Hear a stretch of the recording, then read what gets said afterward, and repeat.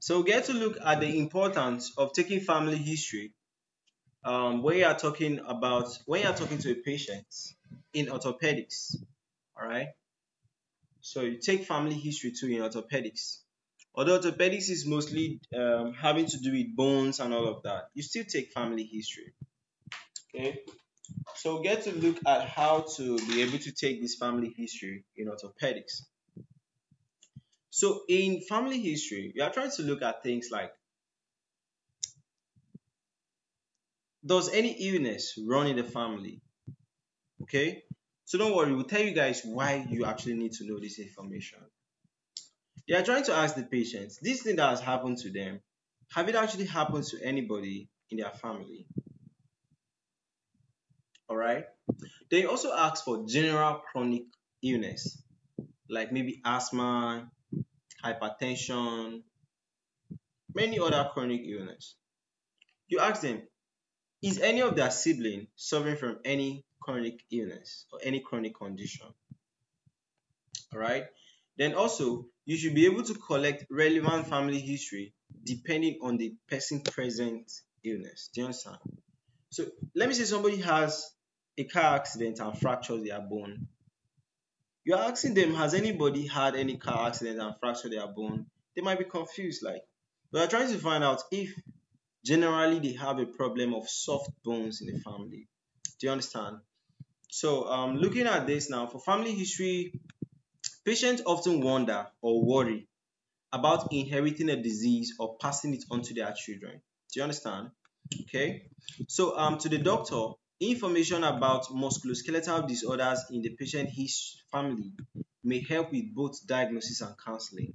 So let me say, if your family, the doctor discovers that there's a muscle disorder that runs in the family, or there's a problem with bones that runs in the family, he can now counsel you on how to choose your spouse.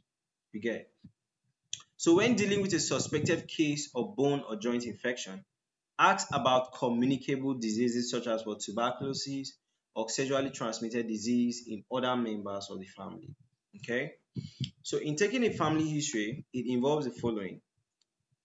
You can talk to the relatives. Alright? So you start with the oldest relatives. So you ask for permission to even see certificates of them. Or in our side of the world, people are always truthful. When they meet doctors, there's a way they actually respect doctors. Okay, so you don't really need to see certificate. They'll always tell you everything you need to know. All right, they record information. You take written notes or record interviews. You record basically every useful thing you have heard from the patient. Okay, they create a pedigree. You make a record of the family births, the marriage, the death, the burial records, and the pedigree chart and family group sheets. Some of these things are not really needed. You get, but you are just saying in doing it properly, this is how you need to do. Okay, they're asking questions. You ask questions about family members' age, their major medical problems, if there's any chronic health conditions in the family, if anybody has been hospitalized and why they were hospitalized. You ask if there have been anybody who have undergone any major surgery, right? They ask for reproductive or pregnancy concerns. They ask if there's any known inherited or genetic conditions in the family, right? So typical questions you might actually need to ask them is what? Do you have any brothers or sisters? Okay. Do you have any children? Are your close relatives alive? Are your parents alive and well? Is anyone taking any regular medications?